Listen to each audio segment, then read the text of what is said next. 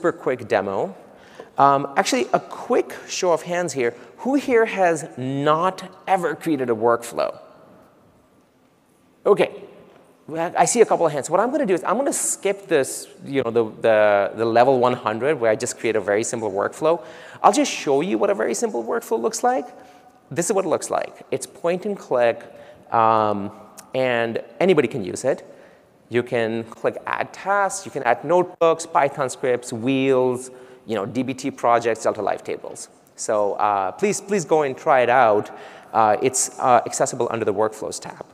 But what I'd like to do now is actually show you something that is a bit more exciting than a demo workflow. What I'd like to show you is something which is more real world. So for this, I'm actually going to pretend, and I'm going to maybe zoom in a little bit over here. OK, let's do this. OK. So what I'm going to pretend here, bear with me for a moment. This is all just made up. But the idea here is that I'm the owner of a vinyl store, records. Maybe there are people here who don't know what they are, but they're records. And I'm in the business of taking deliveries of these records, these vinyl records, and then selling them on my website. OK? And what happens is that every day I get a data file, and then I ingest that data file.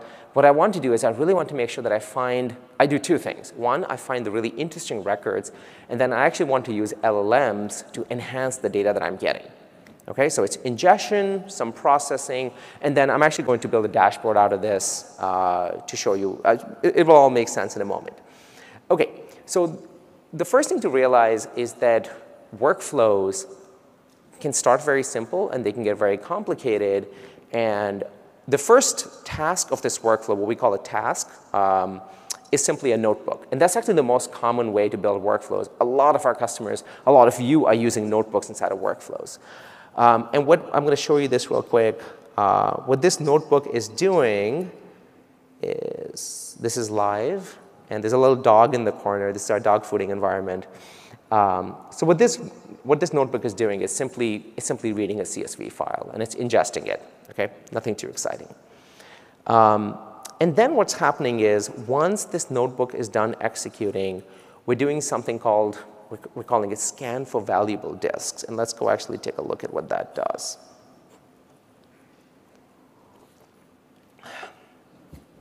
It's live. OK.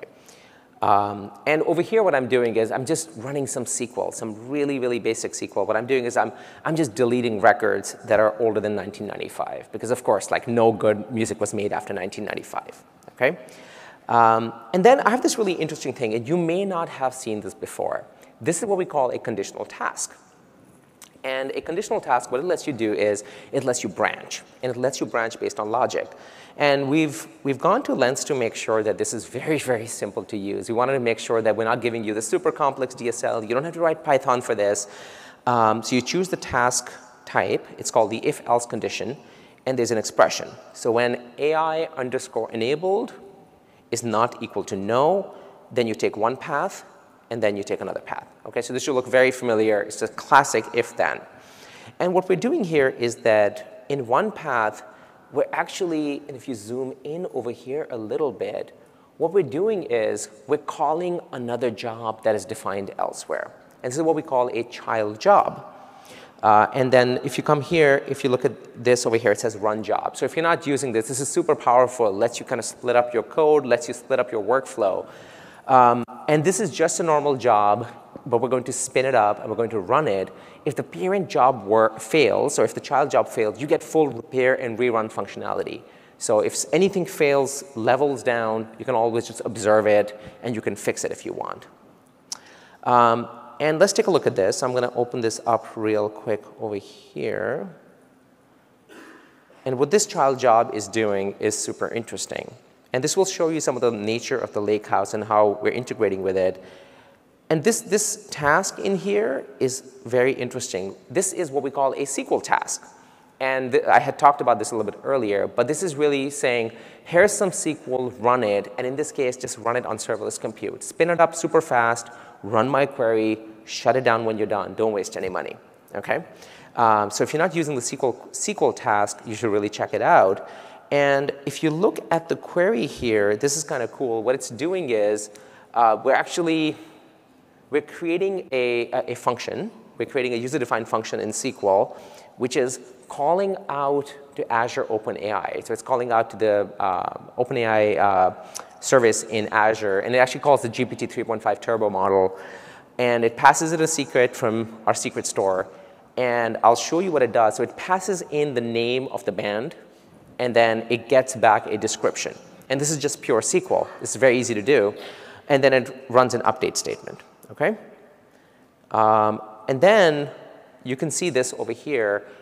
Because this is a workflow scheduler, we're both doing some checks on the descriptions. We're making sure there are no naughty words in there. And then we're updating a dashboard, okay?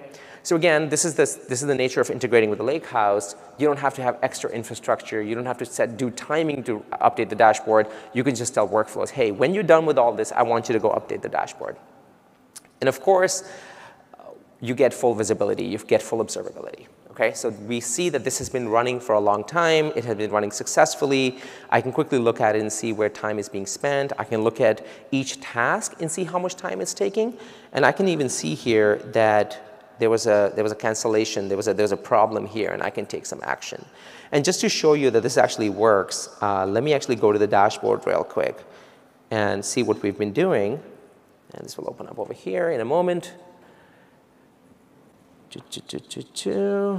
Okay, and this is what so just to show you what we're up to, we actually loaded a lot more than 12 artists from the ingestion file. Remember, we dropped any artist after 1995 because their music sucks. And then what we did was we passed in the artist name and the record name to OpenAI, and it gave us this description, or AI generated, which we ingested back. Okay. And all of this I was able to do with just a few clicks, right? This isn't a lot of code. This is, a Spark call to read a data frame, a CSV, and then another SQL call to call out to OpenAI. But then what I do get is full visibility into everything that's going on, and an orchestrator that truly integrates with the Lakehouse. So we're almost done.